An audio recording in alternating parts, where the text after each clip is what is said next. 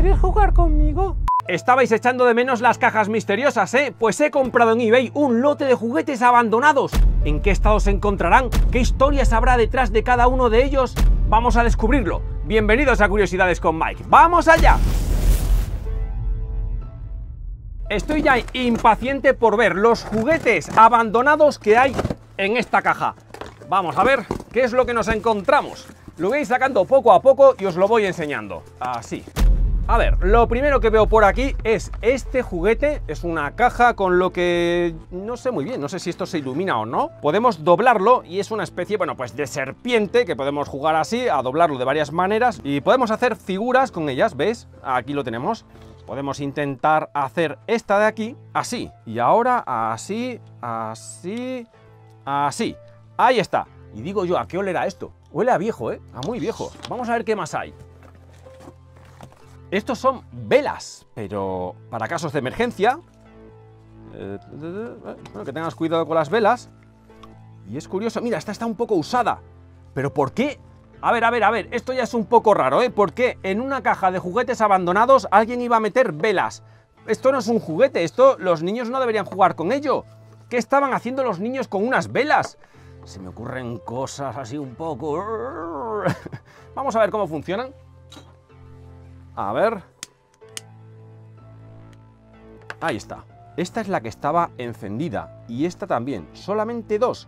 Bueno, es para casos de emergencia, pero a lo mejor alguien las usó simplemente para un cumpleaños. Y en este caso solamente había dos velas usadas. De alguien de 2 años. Muy interesante. ¿Qué historias habrá detrás de estas velas? Y vamos a ver qué más tenemos. Aquí hay unas cartas. No veo más cartas como estas. Pues sirven para jugar con palabras. Tenemos por aquí un muñeco, mirad esto, es un muñeco que me recuerda al de Toy Story. ¡Voy a por vosotros! Veamos qué más hay.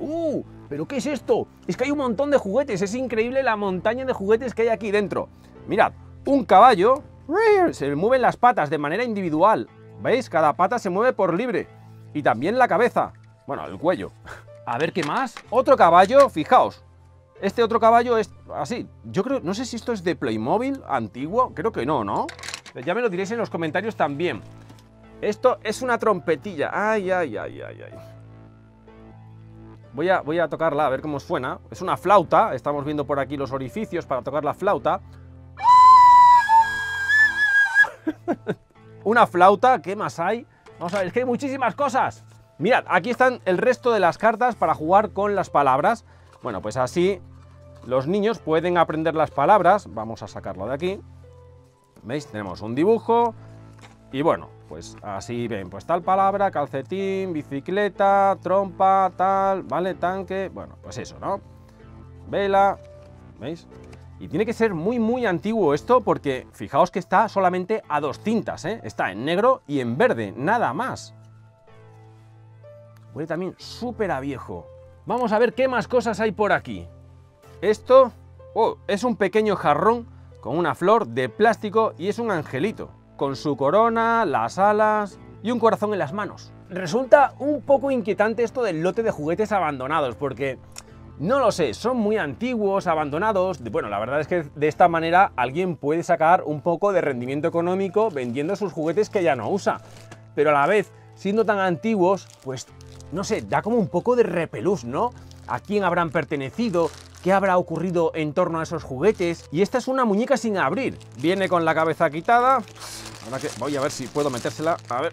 ¡Ay! Ahí está. Vale. Ahí, ya le he puesto la cabeza en su sitio y ya está montada. ¿Qué más tenemos por aquí? Atentos a esto. Mirad qué muñeca. Es un poquito escalofriante, ¿Por qué tiene este atuendo negro? A ver, quiero ver la vestimenta. Este sí que se ve antiguo, como estáis viendo. Lleva un pantalón y lleva un vestido debajo. Bueno, es el vestido que estamos viendo aquí. ¿Veis? Lleva un pantalón blanco, después lleva una falda blanca y por último esta falda negra con toda esta especie de capa y gorro negro también. Y aquí hay un elástico. ¿Por qué hay aquí un elástico? Esta es muy extraña y fijaos que resulta también un poquito inquietante, ¿Qué más hay? Hay otra muñeca. ¿Pero por qué estas muñecas tan raras? Fijaos en esta, si es que... Bueno, supongo que esto será un hombre, entonces. Pero parece una mujer. A ver, yo diría que es una mujer. Fijaos en el pelo. Esto lleva aquí este pañuelo a la cabeza y esto es un pantalón que junto con esta mujer, yo no sé, no, esta será la hija, la madre, pero con bigote. Esto es muy, muy raro y no sé si habrá alguien más por aquí. Hay un montón de muñecas. A ver, tenemos otra por aquí, parecen tradicionales. Muy bien, a ver qué más hay. Una muñeca de cuerpo blanco y cabeza pues color carne normal, que yo diría que esto es un extraterrestre. Más muñecas, otra igual, mira, mira, mira, mira. ¿Pero por qué hay muñecas con el cuerpo blanco? Y esta sí que es inquietante, ¿eh? Fíjate, que se parece un poco a Chucky, como queráis decirlo. Vamos a ver, más muñecas, a ver si hay alguna más inquietante. No, esta ya parece un poco más normal, pero es cierto que también parece un poquito antigua. ¿Qué más hay? Otra, mira, otra muñeca con ropa tradicional. ¡Ay, va! Que se le ha caído un brazo. ¡Oh! ¡Oh! ¡Madre mía! Ahora ya se le encaja. A ver si puedo encajarlo. No puedo encajarlo. Se encaja un poco, pero es que se cae el brazo. Así, ¿veis? Entonces tenemos muñecas con ropa tradicional de algunos países. Otra muñeca con el cuerpo blanco. ¿Pero por qué hay muñecas con el cuerpo blanco? ¿Esto qué significa? ¿Algunos de vosotros sabéis qué es esto? ¿Por qué hay muñecas con el cuerpo blanco? Esto es rarísimo. ¿Qué más hay? Venga, va, venga, va, venga. Esto... ¡Oh! ¡Oh! ¡Mira esta muñeca! Esto sí que es tétrico. Tiene una venda por todo el cuerpo como si fuera una ropa y los ojos se abren y se cierran. Tiene los ojos de un color rojo anaranjado. O sea, es que más tétrico no puede ser. Y cuando la tumbas, cierra los ojos. Voy a intentar... Mira, mira, mira, mira, y los ojos. Mira. O sea, esto te lo encuentras por la noche y bueno, te metes debajo de la cama, te metes en el búnker y donde haga falta. Normal que sean juguetes abandonados. O sea, abandonados no. Esto, no sé yo si lo que he comprado será una caja de muñecos ahí extraños, ¿no? Con poseídos o algo así, no sé. Esto... Uy, mira, mira este otro juguete. Pues dentro suena algo, ¿eh? Esto hace algo. Voy a ver si tiene algún botón. No parece que tenga botones, pero aquí dentro hay algo, ¿eh? Ya te lo digo yo. Creo que es mi deber abrirlo para ver qué hay dentro. ¿Qué hay dentro de este pollo? Vamos a abrirlo. Venga. ¿Qué hay dentro? ¿Y cómo lo han metido? ¡Uf! Mira. Mira, mira esto, mira esto. Hay algo dentro. Mira. ¿Qué hay aquí? ¿Qué es esto? ¿Qué es esto? A ver. ¿Qué es esto? Mirad, ¿por qué? Parece que hubiera aquí un mecanismo o algo. Sin embargo, el pollo está por dentro vacío. Este corcho blanco. Fijaos en esto. O sea, dentro no había nada. Estaba relleno con el corcho blanco. Ahí está. Y no hay nada más. Y dentro lo que contenía era esta caja tan extraña que no sé qué contendrá. ¿Qué habrá dentro? Vamos a abrirla. ¿Qué es esto? ¿Por qué meter algo así dentro de un muñeco? Vamos a ver. ¿No será un micrófono espía o algo así extraño? A ver, tenemos lo que pareciera pues la boca de un salero o algo así. Después hay un muelle, una pieza que parece cerámica y esta otra pieza que no hace nada. ¿Alguien sabe qué es esto? Pasemos a ver otro juguete. A ver qué más hay. Tenemos unas cartas en la granja. Bueno, y tenemos aquí, pues son unas cartas con unos dibujos. Esto ya es más moderno, entre comillas, que las cartas que vimos antes, pero es el mismo mecanismo, ¿vale? Tenemos un dibujo con el nombre de lo que es, pues el granjero, etcétera, ¿veis? A ver si viene por aquí de qué años son. No, no se indica el año por ningún lugar, pero sí se indica que están hechas en Inglaterra. Yo las situaría quizás en los años 70, años 80, por ahí puede ser. Veamos qué más hay. ¿Esto qué es? Vamos a ver. Oh, son unos cubos con letras, pero ¿qué podemos hacer con esto? Aquí solamente hay consonantes, aquí sí que hay vocales. Vale, vale. Vale. Pero son muy pocas letras. ¿Qué podemos hacer con esto? Estos además son los típicos cubos que los dejas en un sitio y por la noche algún espíritu forma alguna palabra misteriosa que termina por hacerte no dormir. realmente son inquietantes. ¡Ay, mira, mira, mira, mira, mira! Ah, no, no, esto es una A. Por un momento creía que ponía ruso, así, de repente, casi sin hacer nada. Voy a guardarlo, no vaya a ser que aquí se forme alguna palabra sin querer, pero estoy viendo que hay unas instrucciones. ¿Instrucciones? No. Simplemente... ¡Oh! Es de 1980, aquí lo estoy viendo. Hecho en Inglaterra también. 1980. Ya os he dicho yo antes, no iba muy desencaminado cuando os dije que estas cartas eran de los años 70-80. O sea que muy probablemente estos juguetes sean de esos años, 70-80. Y tenemos por este otro lado un biberón. Es completamente duro, abierto por abajo, está roto. Cajas. Estas cajas son para apilarlas, no hay más. Y bueno, esto los niños pueden jugar a hacer una montañita así. Pero estos son todos esos juguetes inquietantes, así tan antiguos, igual que las letras de estos cubos. Como os digo, son las que terminan los fantasmitas usando para construir algunas palabras inquietantes. Está siendo interesante esta caja, ¿eh? Esto ahí y estas palabras por aquí, que ya veremos si terminan formando algo a lo largo del programa. Y todavía quedan cosas. Mira cómo suena. Es un sonajero de Papá Noel. Ah, no, no, no, Papá Noel no.